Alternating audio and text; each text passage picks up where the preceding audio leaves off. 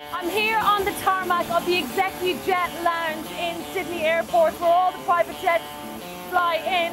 David Dicker from Dicker Data has just landed behind us here and he's flying in to do Beer with a Billionaire for Forbes Australia. Cheers, David. Thank you for joining me here for Beer with the Billionaire on your private jet. Well, thank you for having me. Yeah, well, no problem at all, obviously. Well, let's talk about the jet first. Can you tell me about the decision to buy it? Always done a lot of flying. I mean, I first flew to Canberra as a 10-year-old kid unaccompanied. Now, obviously, it was completely out of the question when I was younger because it's expensive, you know, but you get into a position where you can do it and it's like, well, I'm going to do it.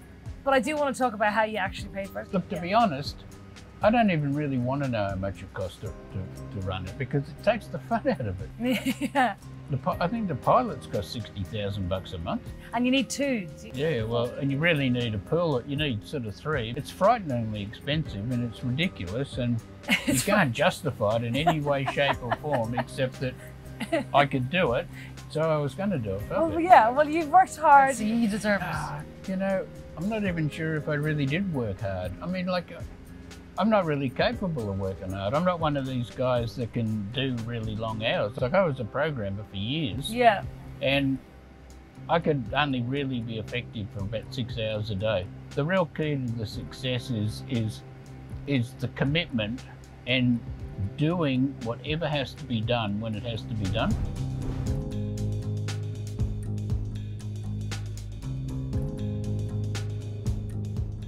I like the way you simplify the success. It's pretty simple. You say simple strategy. When you say do what needs to be done at the time, can you just elaborate on that? Like, how do you mean? Like, does it mean just move quickly? Or? I would never leave the office with any unread emails in my inbox. You know, we never left work without everything in effect that had to be done being done. And I always got to work before the employees, always left after the employees. Like, you know, there's no work-life balance going on here. I haven't got any regrets over it because I like going to work.